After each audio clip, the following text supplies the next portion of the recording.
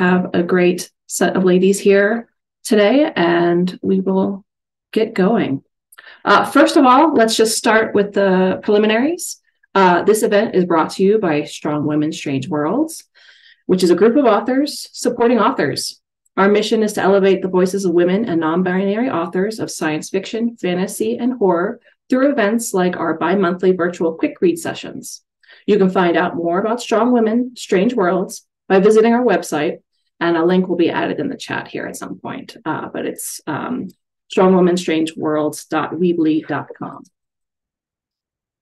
So I am your host today. My name is Lauren Teffeau. I am here coming to you from New Mexico. I am the author of Implanted, which was my debut. It came out a few years ago. And I have a climate fantasy novella, A Hunger with No Name, coming out next fall from University of Tampa Press. But you're not here for me. You are here for the 5 amazing women I have the pleasure of introducing.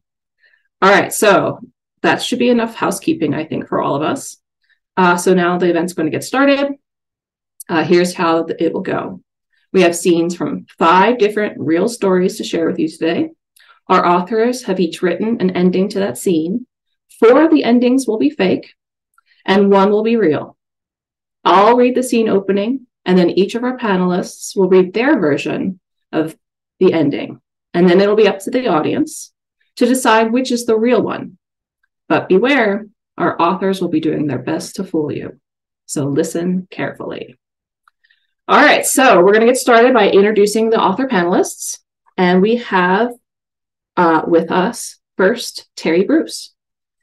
Terri Bruce, one of Strong Women, Strange Worlds co-founders, writes hard to classify fantasy and science fiction stories that explore the supernatural side of everyday things.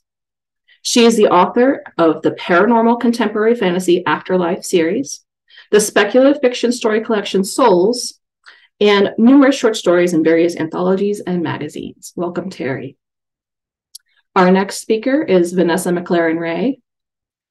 Vanessa MacLaren-Wray writes speculative fiction about humans and other people making connections in complex universe. She is the author of the Patchwork Universe series, including All That Was Asked, Shadows of Insurrection, and Flames of Attrition. She often guest hosts for the podcast Small Publishing in a Big Universe. Next up is Anne Nydam. Anne E.G. Nydam has written and illustrated books for all ages. She also makes relief block prints and writes short stories and poems celebrating the wonders of worlds, both real and imaginary. She lives near Boston with the usual sort of family and pets, including a pampered Venus flytrap. Next up, we have Loren Rhoads. Loren Rhoads is the co-host with Brian Thomas of a dark urban fantasy duet called As Above, So Below. Her short stories have appeared in Best New Horror, Tales of Evil, Sins of the Sirens, 14 Tales of Dark Desire, and many more. Last but not least is Karen Hough. K.A. Hough is a Canadian writer who balances her passion for exercise and science with her love of cookies and nonsense. She lives with her husband, 3 energetic kids, and a codependent dog. In her spare time, she writes essays, teaches boot camps in the parks, and drinks tea. All right, here we go. This will be our first story, and I'll read the beginning of the scene. Then each author will read their version, and then we will throw it to the audience to see what we have going on. So here we go. Smeared in heavy, wet soil, I was digging a trench for the foundation of Kelly Aten's greenhouse when someone tapped my shoulder. A vaguely familiar toff stood over me, his fine boots polished to a glow that didn't make sense for the rainy season. He bowed at me, the ditch digger. "Sir," he said, "I am pleased to say that our mother has agreed to represent you in the tribunal." "Who?" I squinted at him. Was this one of those failed Fosters? "Talavanzi, keeper of the Northeast Quarter." So this shiny guy's mother would be one of the preeminent matriarchs of the city. "You said our mother. My mother is long dead. And Utek was a widower when he adopted me." His lips pursed in that brand of insults that toffs seem to specialize in. My brother's and mine. He lifted an eyebrow in a gesture I suddenly recognized. You're Arnim's brother. All right, so Terri, take it away. You're Arnim's brother. Indeed, he said, that sour lemon-sucking look on his face growing deeper. A weighty moment of silence passed between us as he stared at me expectantly, and I stared back. Finally, I said, "Are you expecting me to say something?" He sniffed rather haughtily. "I suppose not. Your acceptance of the offered assistance is, of course, assumed." "Oh, it is it?" I shot back. "Well, Mr. Fancy Boots, I'll have you know that my acceptance comes with a price." "Oh," he said, clearly taken aback. "And what might that be?" He was so surprised he forgot to sound snooty. I smiled and pointed at the muddy, half-dug ditch in front of us. "Finish digging this ditch for me." And then, for good measure, I added, "And give me those shiny boots of yours."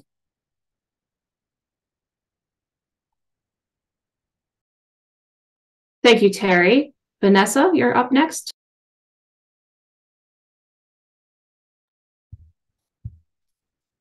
You're Arnim's brother. He pressed a hand to his chest and bowed again. Obsequious snob. He probably couldn't see my skin flushing, what with all the mud. Cut that out. What does Talavancy want? My mother is much taken by your case, sir. She elevated me from a clerkship under her least favored assistant to convey her offer. What would that offer constitute? Lawyers, like doctors, have an irritating habit of assuming everyone understands their arcane, secret-laden jobs. I leaned on the shovel as he yammered about coordinated investigations, witness studies, and enhanced documentation. He seemed oddly sincere. I raised my hand and he stopped mid-sentence. Who suggested that a high-level matriarch might stand for me in this matter?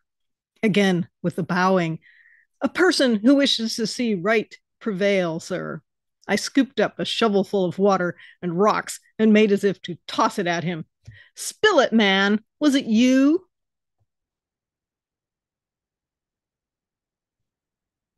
Thank you, Vanessa. Anne, what's your take? You're Arnim's brother. He bowed a stiff little bow of acknowledgement. I raised my shovel and started digging again. "No thanks," I said.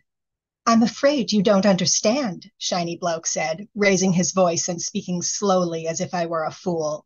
"You are being offered this opportunity purely out of the public-spirited generosity of one of the most respected matriarchs." I stuck the shovel into the mud and leaned an elbow across the top of the handle. "No, Arnim's brother, I think it's you who fails to understand.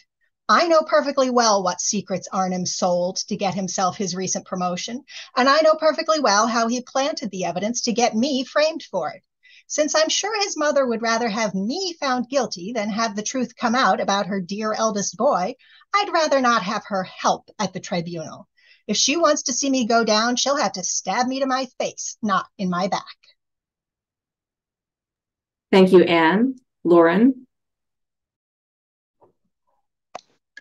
He lifted an eyebrow in a gesture I suddenly recognized. "You're Arnim's brother."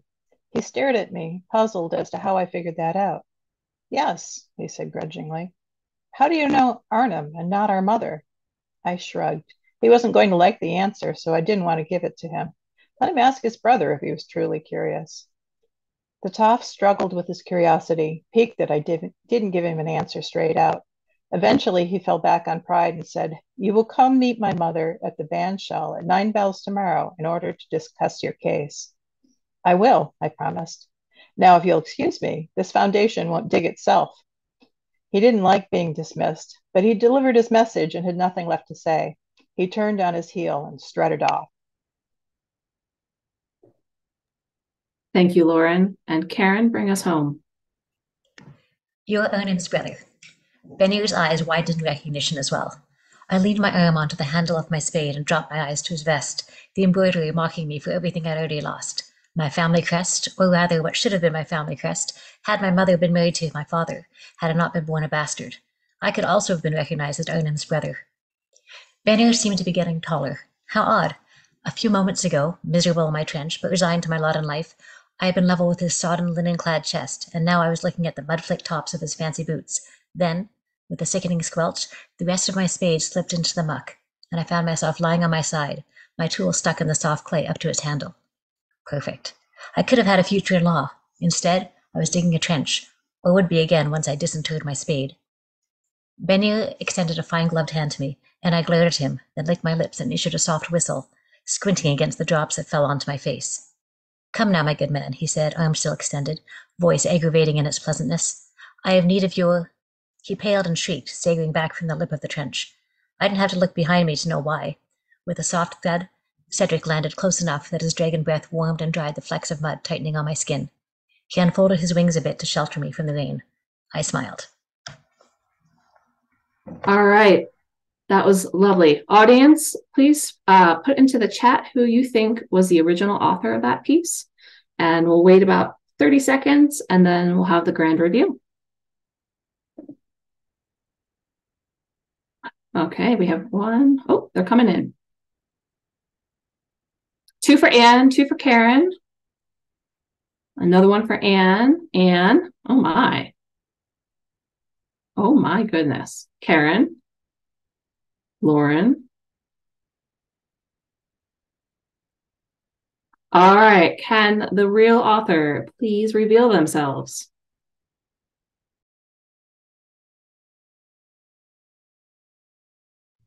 It's me.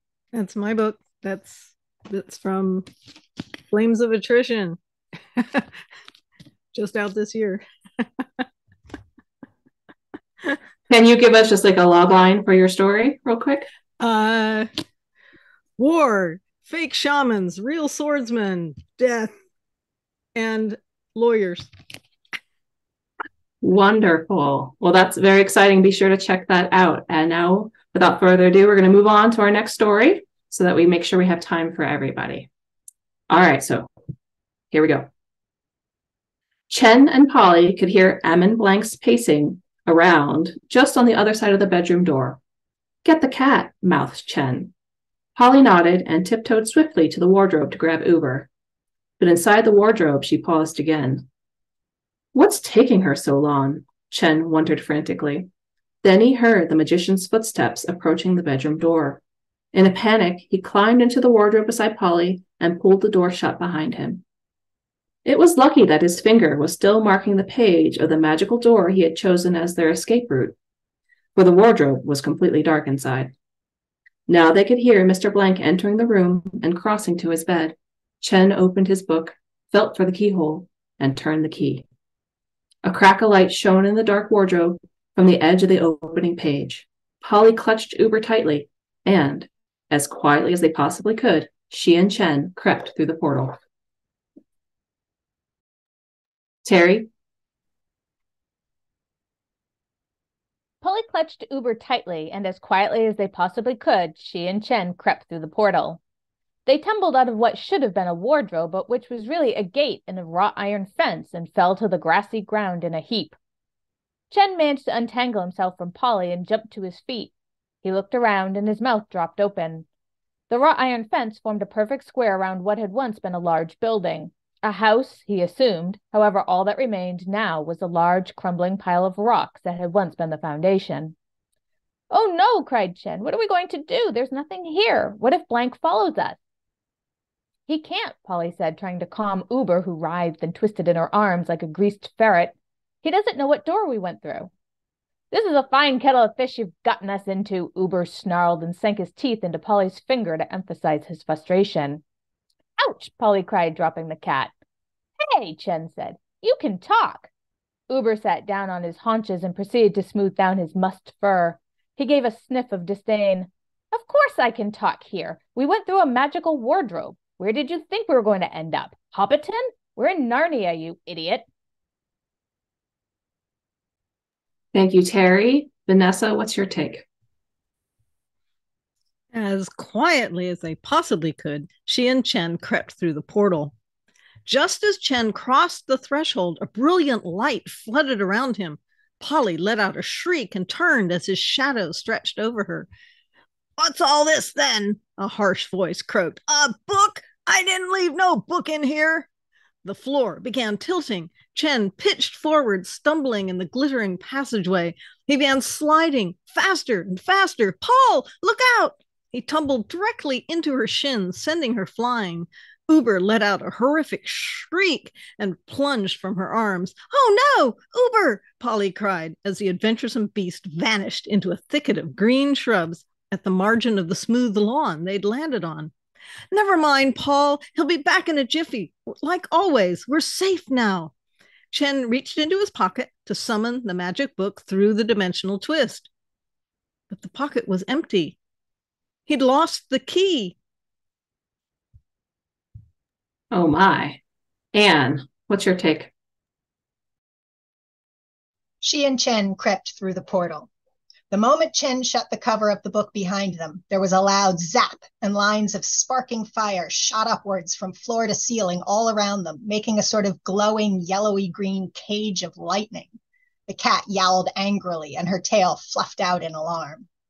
When Polly spoke, her voice sounded much calmer than Chen felt. A trap, eh? And a magical one, clearly. What door did you send us through, anyway? Who cares what door this was? Chen retorted, hearing his voice wobble. As long as I pick a different one to get us out of here. He opened his book to another page, but when he tried to slip his key into the keyhole, there was a faint buzz, a glow of yellowy green light, and a force that seemed to push back against the key. I can't get it in, he muttered, struggling to push the key toward the page. Stands to reason, Polly said. After all, anyone who can make a magic trap to catch someone with a magic book would know better than to let them use the book to magically escape.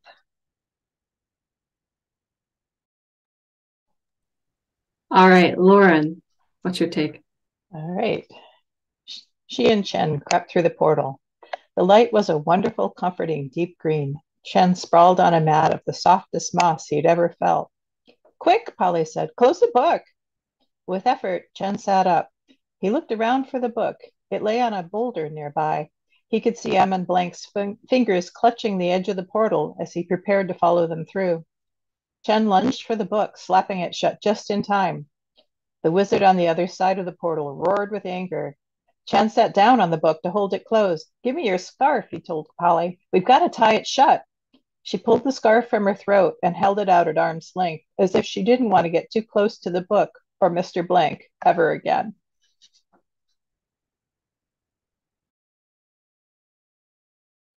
Thank you. And Karen, let's hear yours. She and Chen crept through the portal. The musty smell of old books and candles assaulted his nose, and his head whirled. As much as Chen usually loved old bookshops, he didn't want to be in one right now. He wanted to be back in his parents' office before they found out what they had done. Uber struggled out of Polly's grasp, but Chen now was too busy turning in wonder to reprimand her. Shelves upon shelves strided the walls of an oval-shaped room, with balconies, spiral staircases, and rickety-looking ladders placed here and there, all warmly lit by covered sconces. Books stretched up as high as he could see, and, grasping and leaning over a nearby railing, as far down as he could see as well. He leaned back quickly, overcome by a little bit of vertigo, and a lot of fear. Forget Mr. Blank. His parents were going to kill him. First, he knew better than to touch any of his parents' collection. His dad had told him not to touch anything in the office, and his mum had shot him and or else look before they dashed out to their meeting. And now he disobeyed them with, of all things, an actual enchanted book, and Polly, and her stupid cat. Secondly, Chen had the department's only bathroom key in his hand. But how was he supposed to have known that it would activate the book's portal? Wonderful. Okay, so we have talking cats, we have broken keys, we have keys to the bathroom. Which one is the real story? Put your answers in the chat, and we'll give it about 30-40 seconds before we make the grand reveal. All right, so Lauren and Terri, Karen, Terri.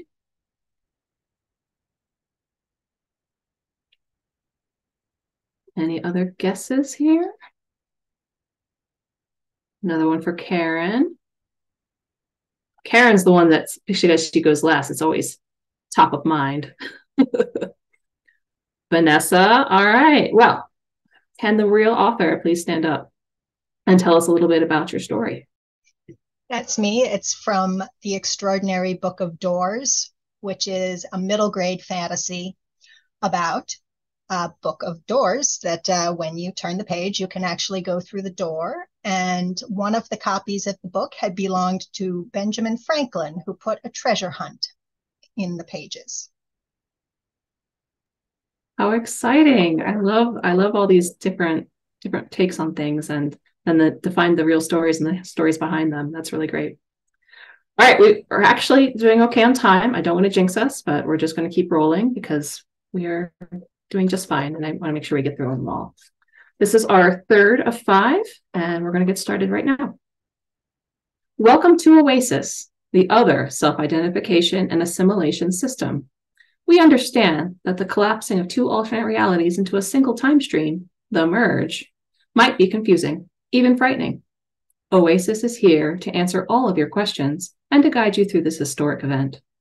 By this time, most people will have met the version of themselves from the alternate reality, as both realities now occupy the same time space. It is not uncommon to experience a range of emotions upon coming face to face with your other self. Anger, fear, confusion, amusement, even excitement. Who hasn't wondered what if at some point in their life? This unprecedented peek into an alternate reality provides each of us a unique opportunity to see how things might have turned out if we had made different choices. While not all of these choices will have turned out well, it is an opportunity for each of us to learn a little bit more about ourselves. We encourage you to embrace this opportunity with a spirit of adventure and open-mindedness. However, please refrain from twin switch type practical jokes. They are not amusing. To further explore what those differences may be and how to handle them, please choose a category from the list below: work and career, family, legal, medical, other. Terri? Please choose a category from the list below. You have chosen family. After the merge, you may notice changes in your spouse's tastes, habits, personal hygiene, or sexual orientation. These changes may lead you to experience some disorientation, even confusion. This is normal. It is important to remember that while your spouse may look the same as before the merge, he or she may have been replaced by his or her other self. It is of the utmost importance that both your their self and your other self meet with your spouse's this self and your spouse's other self as soon as possible to ensure a smooth transition for all involved. Parents, children, and pets should also be included in these post-merge family assimilation planning meetings. If your this self and your other self have similar lives, then the changes your surviving self experiences will be relatively minor. The more different your this selves, there is a chance that your children might not be present after the merge. While we understand how distressing it might be to imagine yourself suddenly married to someone other than your current spouse, or to know there is a possibility that your children will no longer exist after the merge, it is important to remember that, at that point, the children or spouse you remember technically never existed. Thank you, Terri. Vanessa? I was getting into that. Okay, please choose a category from the list below. I say let's go for other, said Susan. Hardly. You never know what you're going to get. Let's stick with family, her twin huffed. She's such a stick in the mud. I don't want to meet family. Okay, other it is. She hit the button before the other woman, who didn't even call herself Susan, could move. As the simulation coalesced, Susan tried for nice. Listen, sorry, I've already forgotten your name. Nah, I'm the same. I keep seeing your face and it's me, just reversed, so my mind fills in Sheila before I can even think. She had a nice smile, actually, once she used it. I went to Australia once, and did you know it's slang for woman? You went to Australia, her gaze drifted. I always wanted to, but then, you know, the thing. Her tone sent shivers down Susan's spine. The thing? Sheila frowned. Shit, now you know why I didn't want to choose other. Anne, what's your take? Family. There are many complicated issues surrounding the integration or demarcation of other self families, including such difficult questions as, what should I do if I prefer my other self's spouse? Or, do I have to give birthday presents to my other self's children? But despite these important issues, we have found that in fact, the first question most people ask is, what about my pets? It is important to be aware that household pets, such as dogs and cats, may have a range of reactions to encountering your other self. In some cases, your pets may regard your other self with deep hostility. But in other cases, pets actually cannot distinguish between the two versions of you and may consider you completely interchangeable. If this occurs, we recommend that each version of you select a distinctive scent and wear it at all times until pets learn to identify their own reality's version of you. It is advised that your scent be selected with input from your own family members, lest you drive away your spouse in attempting to retain the affection of your pet. Although if you now prefer your other self's spouse, you may not object to that outcome. Thank you, Anne. Lauren? Please choose a category from the list below. Feeling sorry for myself, I chose family. Had my twin married the Brad of her reality? Had they surrounded themselves with the 4 children my Brad said he wanted before his BMW spun out, crashed on the freeway, and ended our dreams? In the photo that opened on the screen, the other Emily was toasting a beautiful woman in a white suit with a flute of champagne. They stood on what looked like a balcony with the Eiffel Tower over their shoulders. Both of them looked radiantly happy, eyes alight with pure joy. Deeply shaken, I closed the window. Other Emily had married my college roommate, Catherine. Catherine never let me know she wasn't straight. What a life we could have had. Thank you, Lauren. Karen?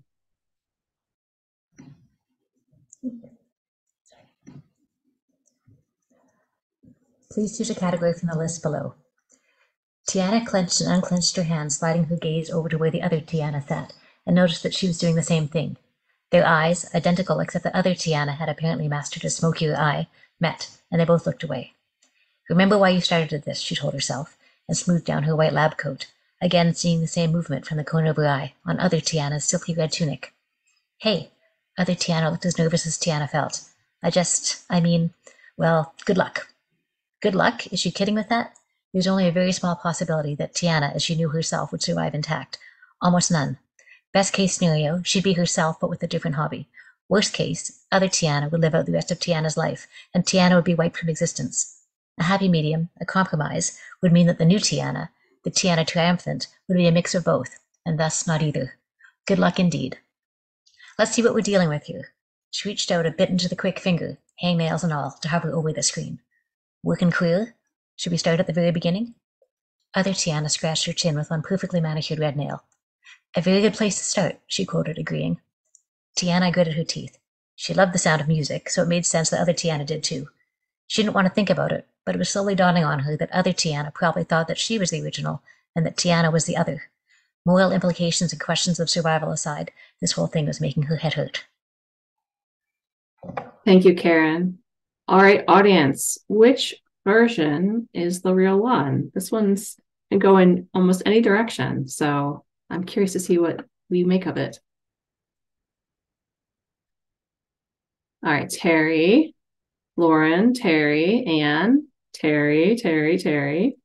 Are we getting to that point in the game where it's easier to figure it out? All right, will the real author please stand up and tell us a little bit about your story? I didn't fool anybody, I guess. Yeah, that is my story. That's from my short story, Welcome to Oasis, which appears in my short story collection, Souls. I wrote that one quite a few years ago.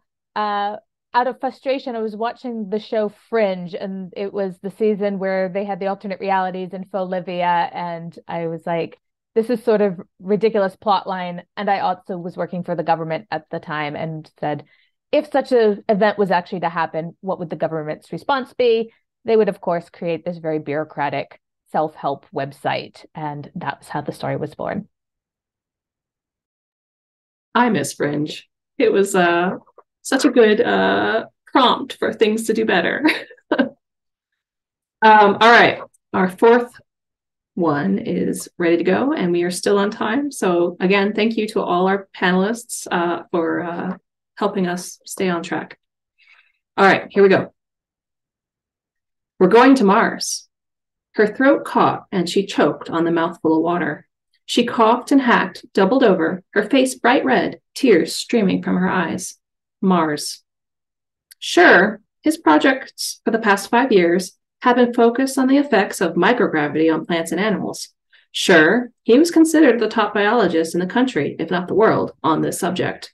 And sure, space was the next logical step to go, if one was in a science fiction movie. Every 2 to 3 years, Grant came home vibrating, and Sarah knew it would be just a matter of waiting till the kids were in bed for him to start talking about the new opportunity, wherever it was. About his work, he was intense, brooding. Everyone was an idiot. Scientists that the world considered brilliant were fools. The breakthroughs he could make with the right equipment, support, funding, the right team. So when he banged in the door at the end of the day, she knew the same thing was happening again. A new job, probably in a new city, usually in a different part of the country. New schools, new house, new friends. Terri, what's your take? New schools, new house, new friends. No, she said, surprising even herself. No, he said, like he'd never heard the word before. Well, actually, that was no surprise. He hadn't ever heard it, not from her. No, she repeated. I don't understand, he said. She shrugged. No. And that seemed to be that. He was too surprised to be angry, too surprised to argue. He just stared, his mouth gaping open and closed like a fish. She stepped around him and went on with what she'd been doing. Will you pass the salt? He asked at breakfast a few days later. No, she said. He stared. She smiled and went on eating. Mom, can I? Their son Joey started to ask one afternoon, barging into her home office. No knocking, no hello, no preamble. She didn't pause typing. No. But I didn't. No, she said again more firmly. You don't even know? No. She stole a peek from the corner of her eye. He stared at her as if she was some wild creature he'd never encountered and wasn't sure if it was magnificent or terrifying. Maybe both. With this new superpower, she certainly felt like both. Thank you, Terri. Vanessa.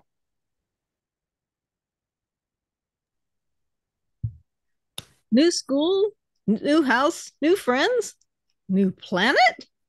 He was thumping her back, just like him to think that would help. Honey, you okay? Do you need a minute? She shrugged him off. I don't need a minute. I need a year. No, 6 years. Why can't this wait? We can't put the kids through this again. 7 years of marriage, and he'd finally learned to back off when she was mad. Okay, just let me know when you're ready to talk. Now, I'm ready now. Suddenly, everything she hadn't said those other times flew out. The kids and their developmental needs, her career derailed and restarted so many times. When is this ever going to stop? He edged back, retreated to the couch. She waited for him to sit, then took the chair opposite. His voice went soft. It stops here. Here? There, I mean. Mars is the last stop. Honey, it's the chance of a lifetime. We're making a new world. She stared at him, considered the options. Hell no, I won't go. I love how these are shaping up already. Anne, you're next. New schools, new house, new friends, unless she flipped the script. With his perpetual habit of assuming himself the smartest person in any room, Grant seemed to have forgotten that Sarah knew a few things herself. But after all, when they'd met at university, she too had been studying extraterrestrial ecology. Sure, he'd head off to Mars for his latest opportunity, but then she would put her own plans into action. The next day, Sarah pulled out the box of her own research notes. It was all here, the abiotic components of the Martian environment and its effect on the microbial biomass, the soil horizons and microclimates in the different biomes, the nutrient cycles and their keystone species. She flipped to the blank pages at the end of a notebook and began to make a list of the things she would need to bring. Then, once they arrived on Mars, she could take her time and put everything into place because Grant would never notice that she had a project of her own. And when everything was ready, down to the smallest detail, she would take the kids, disappear into the wilderness, and finally be free.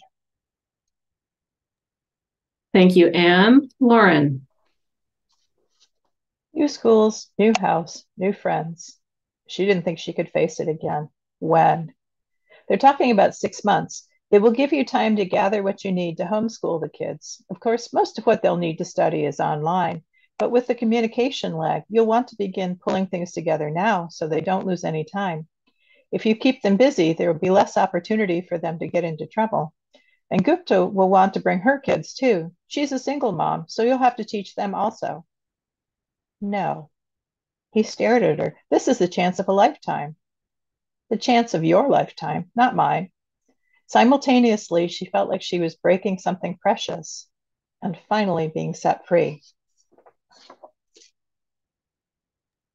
Thank you, Lauren. Karen, what's your take?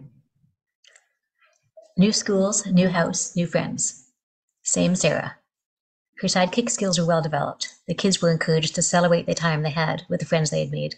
The new city would be waiting for them, with friends yet to be made, activities already signed up for, and tested in true systems for the packing, move, and unpacking. The damn cat always sensed it coming and made life harder than it really needed to be. But off they were going on new adventure. And won't it be great? The places you'll go, the things you'll see, the world beyond the reach of most of your friends. That's where they're going. So when he whistled up the steps into the kitchen this last time, Sarah squeezed her shoulders down and back, took a swallow of water, and turned to tell him he had 6 minutes till dinner. Knowing that she'd hear all about this next big thing in a few hours. She could wait that long. Mars. Grant had mentioned joining the Mars colony several times. It had sounded completely surreal the first time he mentioned it, and it hadn't improved over time and retelling as the opportunities crystallized. When the first ship landed successfully, then the second. It wasn't just the possibilities that sounded bizarre and unreal, but the one-way journey. A ship made to take off from Earth and land on Mars wasn't made to take off from Mars and land on Earth. She had a ticket to Mars with no return. Ever.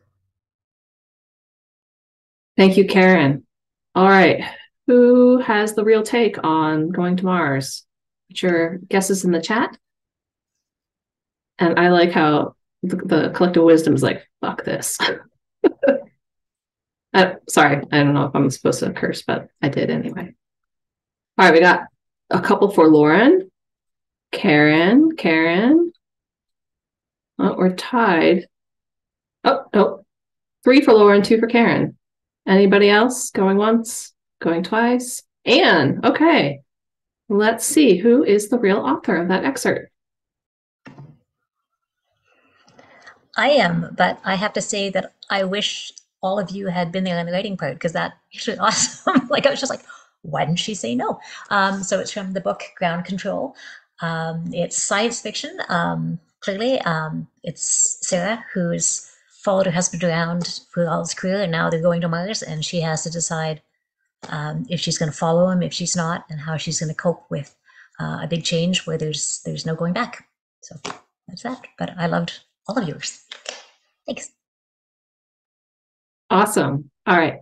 Last but not least, we have our final entry. And even though some people who've been paying close attention might know where we're going before we get started, we're still going to see the range of responses to this prompt.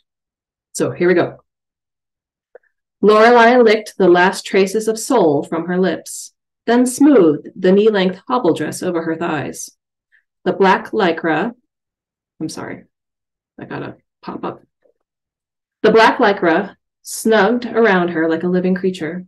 The barbed tip of her tail twitched as she scanned the dance club, seeking more prey. Her violet eyes locked on the creature seated at the end of the zinc bar, dressed in a rumpled khaki trench coat. Through the smoke and the flashing lights of the dance club, she saw him for what he was, an angel of melancholy.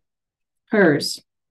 His wings weren't manifest, but the unmistakable glow of his halo enforced a margin of emptiness around him. Shoulders hunched over his glass, he was doing his best to ignore what was going on around the club. Clearly not having fun, which is a damn shame, considering that fun was what Lost Angels was all about. Lorelei wondered what it would take to put a smile on his face. She patted hair over the nubs of her horns and adjusted the dress's zipper to be as demure as it could be, only the pale white column of her throat revealed. Terri, take us away. Only the pale white column of her throat revealed. Buy a girl a drink? She asked, settling into the seat beside him. He glanced at her and his mouth turned down. Sure, if there were a girl about, but since you're not one. Oh, come on, be nice. You look like you could use a friend. And you're that friend? He asked, sarcasm dripping from every syllable. For a free drink? Sure. An excited tingle rumbled through her belly. He really was gorgeous up close. His halo was a bronzed gold, his angelic aura creamy white, and the lumps under the back of his trench coat were sizable. Holy hell, but he was delicious all over. He gave her a disinterested shrug, but signaled the bartender. A moment later, she was wrapping her fingers around a tumbler full of whiskey. So why the long face? She asked. My car got towed, he said with a sigh. On top of that, my goldfish died. The little cafe on the corner was out of blooming onions. I mean, come on. How can you be out of blooming onions? Is there an onion shortage or something? And the girl I was seeing just wants to be friends. It's not you, she said. Well, if it's not me, then how come? Excuse me, Lorelei said, sliding off her stool. I'm so sorry, but I just saw my friend. I gotta go. She bolted for the door. Once outside, she leaned against the building, sucking in a breath of cool night air. Note to self, she said. Melancholy angel essence might look appetizing, but it's bitter, hard to swallow, and best avoided. Thank you, Terri. Vanessa, you're up. Only the pale white column of her throat revealed. A touch to the shoulder of the man lounging beside her target sent the human to the dance floor to perform for lesser beings. Lorelei slipped onto the vacated bar stool, scooching her skirt in a calculated move. The fallen one's eyes remained on his drink. I'll have what he's having, she told the waiting barkeep. The drink appeared in a flash, and she proffered a 20, which the barman waved off. On the house, he snickered and moved away. She lifted the glass and sniffed. An odorless gas bubbled through clear fluid. She sipped. Seltzer. No wonder he was depressed. I can recommend some better drinks. I've been here a few times. I know. Oh? He smiled and held out both hands to her, smooth golden palms up, as if offering her a gift. I've been waiting for you, Lorelei. Are you ready to go? Anne, let's hear your take. She adjusted the dress's zipper to be as demure as could be, only the pale white column of her throat revealed. The dress gave a little wriggle of dissent, but she stroked it placatingly along her thigh, and it stilled.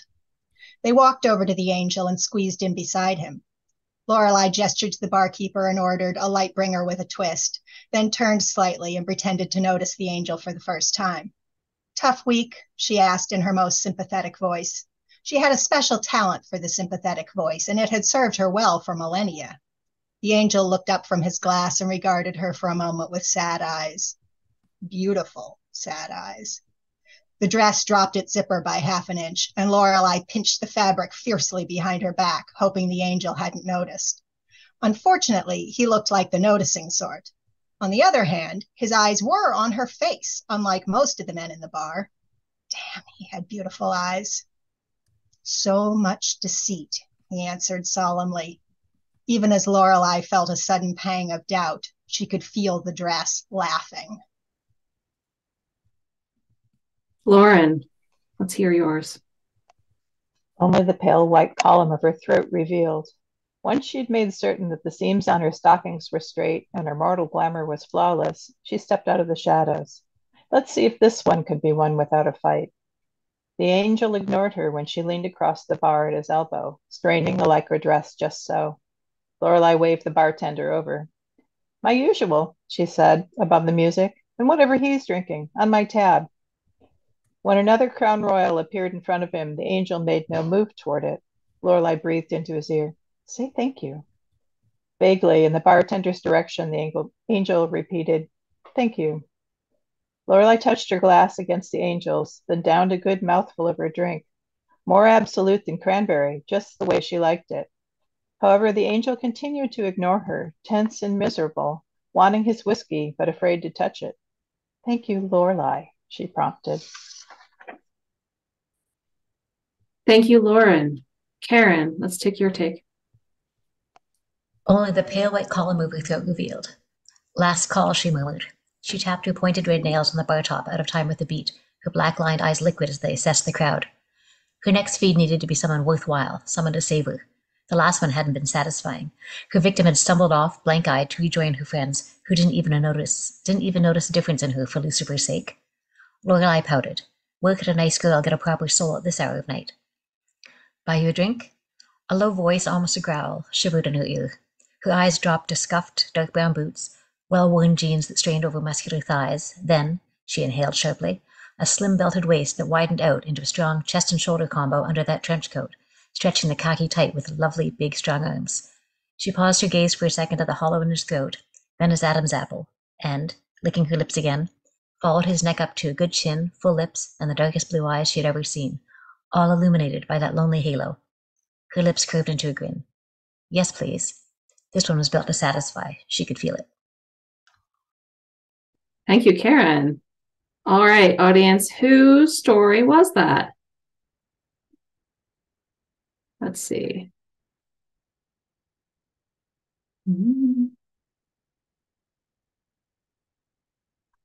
I see some process of elimination in the chat here. Excellent. All right. Can we have the real author reveal themselves, please? It's me. But you all understood the assignment perfectly. That was great.